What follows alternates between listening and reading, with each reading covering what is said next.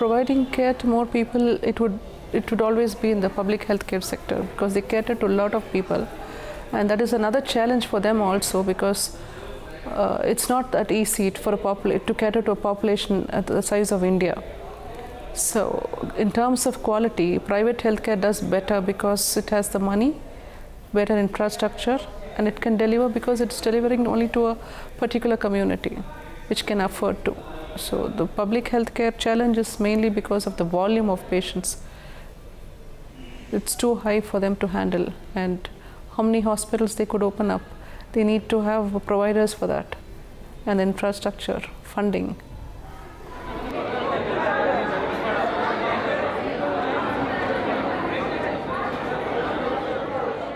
Even after 2 decades, we don't have that many PA schools in the country. And especially in the field of primary care, you require a lot of hands to achieve the health for all goals of 2020, then the SDG of 2030. You need a lot of, India is one of the signatories to it. So we need a lot of healthcare professionals, and physician assistants can play a major role in achieving these objectives. You use the acronyms. Could you say what those are again? SDG. Yes, Sustainable Development Goals. SDG is Sustainable Development Goals. What is that goal? See, basically, SDG is for the country to be self-sufficient in all aspects.